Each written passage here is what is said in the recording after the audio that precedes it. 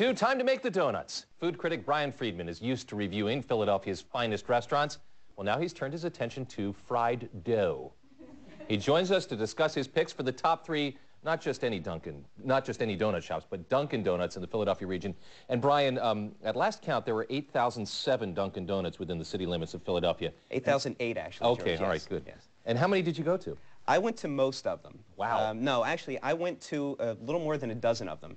George, I have to tell you, people take their Dunkin' Donuts incredibly seriously in this town, like we do all of our food, to the point where I actually had some folks coming up to me as I was about to embark on my odyssey, and they were concerned that a guy my size would not be able to survive this ordeal. But I have to tell you, when it comes to Dunkin' Donuts, there is a 300-pound donut fiend inside of all of us. So you too can do it. So what's your take on everything? I mean, you've got to weigh in ambiance, you've got to weigh in who's got the best coffee. Right. What are the criteria? Right.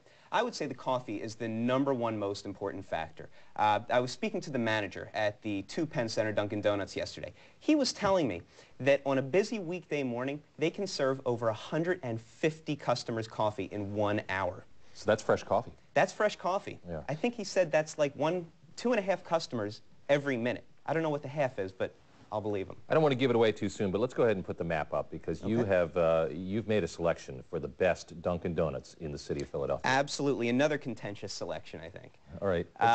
So I would say that #3, Suburban Station. This is where people from all over the Philadelphia region come in every morning. I mean, it's just a madhouse in there. And what amazes me most is that the staff at that Dunkin' Donuts keeps it moving. I mean, they don't let you stop.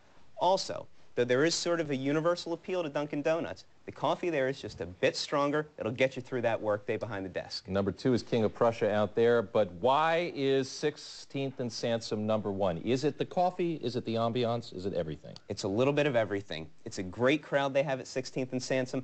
Everybody is very friendly. People seem to know each other. Philadelphia, after all, is a city of neighborhoods.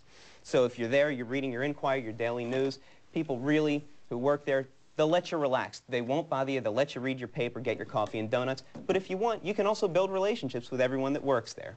All right. Brian, thank you very much. George, yet again, you're eating without me. I don't like this trend. Hey, Jen, we're going to eat. You take it from here. All right. Donuts to something a little bit more serious.